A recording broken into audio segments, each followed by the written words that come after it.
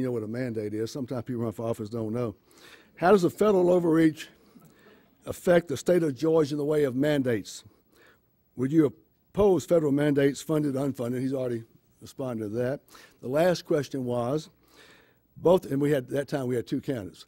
Both of you are lawyers, so I'm sure you're familiar with the 9th and 10th Amendments to the U.S. Constitution. Give us your best interpretation of these amendments. I think everybody would agree he's pretty much answered that as well. Were you going to read this dossier off about? Well, I think it's important because, often people have these real fancy brochures made up and send mass mailings out talking about their Ronald Reagan Republicans. And again, in a place like Troup County, Muskogee County, Harris County, that's pretty, that's a wise thing to do. But Josh is not someone who just come in the last minute. I'm going to read this off. Ellen was going to read it, but it says, Josh McKoon was born in Columbus, Georgia, graduating from Brookstone School. After graduating, Josh majored in political science and communication at Furman University, which is a good old Baptist university, right? Where he began in earnest his lifetime commitment to conservative politics. Josh received his law degree from the University of Alabama and continued his political growth while working on the Republican nominee's campaign for governor. He became a member of the State Bar of Georgia and the Alabama State Bar, and practiced law with the firm of Page, Scranton, Sprouse, Tucker, and Ford in Columbus for several years, and currently practices with McKoon and Associates. Josh has been active in the community, serving on the board of United Way of Chattahoochee Valley, the Urban League of Greater Columbus, the Muskogee County Juvenile Drug Court, the Muskogee County Junior Marshal Program, and Big Brothers Big Sisters Advisory Committee.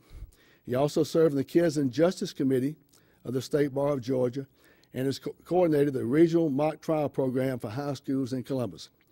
Josh is a member of the Rotary Club of Columbus and has been active in his Career Day program to provide opportunities for high school students. Josh has had a passion for public service for many years.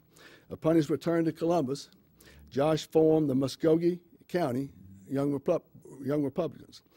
Under his chairmanship, it grew to be the largest young Republican organization outside of metropolitan Atlanta. Josh was honored with the Man of the Year award by the Georgia Young Republican Federation. Josh went on to be elected chairman of the Muskogee County Republican Party. He has played a vital role in the Columbus division of Common Cause Georgia, an organization committed to openness, transparency, and honesty in local government. And Gloria, when's the first time you ever saw Josh McKoon? Remember? Last April 15th? And Ellen and myself went over to the Tea Party they had over there. Josh is one of the two organizers with a lady named Sandy Toth that helped put that on. As I mentioned, he just got back, but Josh has been real active in the Republican Party. He's come out and spoken to the ladies, I keep going to call it young women. What, Debbie? That's it? Okay. We have a bunch of these ladies here today. And Josh is also a parishioner at St. Anne's Church in Columbus, Georgia, and resides in Columbus, in the city of Columbus. So with that, has anybody got any questions? Ford McLean, you ready for this one? Yes, sir. No, Ford. Ford, would you go up there so that everybody else Can you hear your question? I think it's important. And anybody else, if you have questions, if you'll please go up there so that everybody can hear. I taught briefly about 3 semesters in the Troup County school system, high school level. And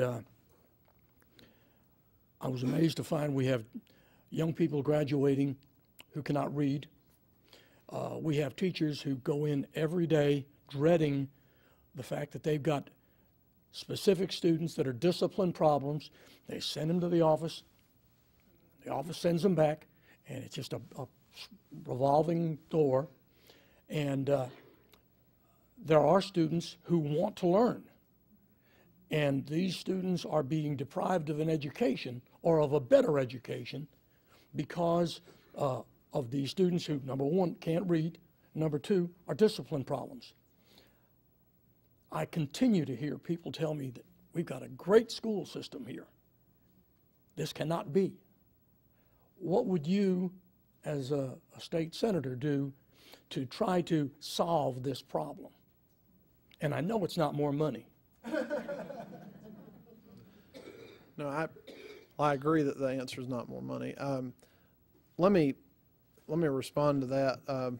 First, I want to tell you just a very brief story. I had a client about 2 years ago who is a school teacher in Columbus, and she had one of these problem students that you're talking about. She repeatedly asked for the student to be referred into a special education program because of some of the issues the student was dealing with. Eventually, she was refused several times. Eventually, the student got violent with her.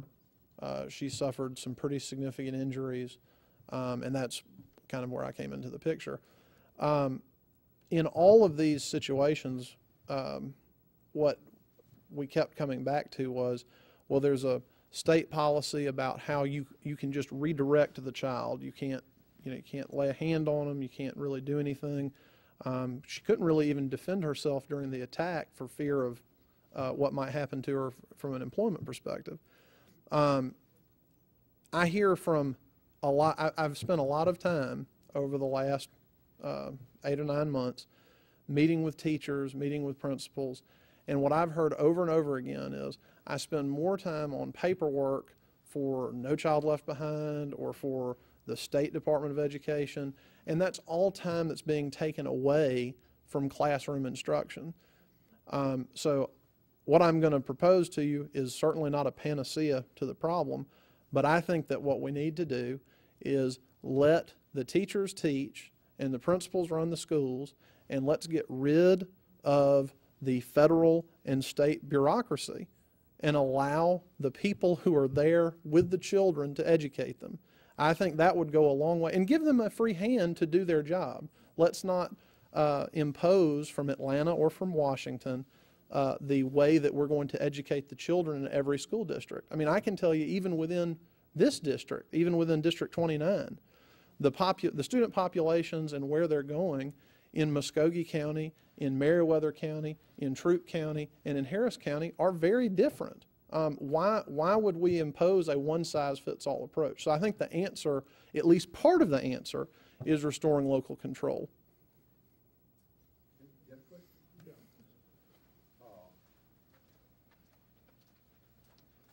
Yes, sir. My pet peeve, you were talking about bureaucracy earlier, is the Georgia lottery. I'm not against the lottery. My problem is the Board of Regents consistently raises the tuition on our college students to where some of them are working 2 or 3 jobs right now, trying to make ends meet, and their grades are going down. But yet they've created this giant bureaucracy called pre-K that looks to me like nothing but a minority jobs program. And then my other concern is the head of the lottery just gave bonuses to all the lottery employees, but yet we're still raising the tuition on our college students. Could you address that for me? Thank you, sir. When the lottery was first adopted, people talked about the experience that Florida and some other states have had, which is where eventually there's a plateau in revenue, and then you get into a situation where you're not able to fund these promises that you've made. I think that certainly the bonus issue, which I've been reading about, and I haven't read all the law that controls that yet, but I'm looking into it. I think that what we have to do, again, is we have to get away from a bureaucracy, a fairly bloated bureaucracy, and subject it to some serious scrutiny, and let's see, where is the money going? Where is all this money being spent? Because there is an awful lot of money being spent, and maybe a lot of it is going to a worthy cause, but again, we've got to make some fairly tough decisions. And I understand the regent system, and I respect the independence of the regents, but we need to look at everything needs to be on the table right now. We need to be looking at every department of state government to try to find the savings wherever we can find it. I hope that addresses your question.